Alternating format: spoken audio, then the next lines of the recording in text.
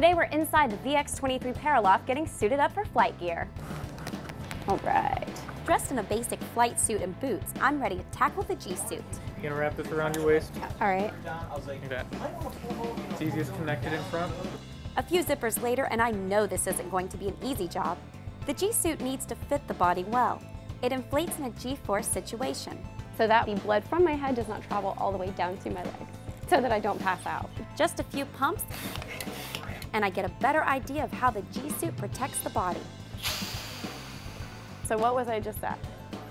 Not even one. Not even one. No. And they usually go up to 5. No, we tested at 5 PSI. Torque harness is what connects you to the parachute. All right. And it's gonna keep you secure if you have to eject. It's also home to a few emergency items, including a flashlight and a life preserver. This is very heavy. And a little difficult to get on. Pull that right like it is, pull it all the way up to your waistline as far as you can. Now to make a few adjustments.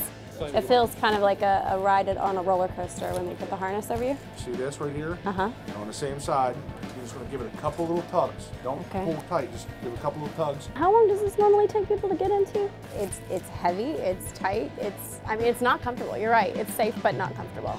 A helmet and mask complete my flight gear. Take a deep breath out.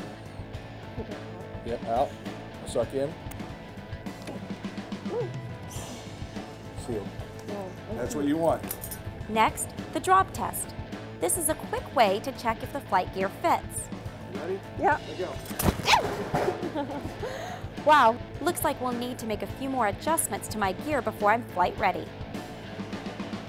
Okay, the guys have shown me how to do this once. Now let's see if I'm up to the challenge. All right.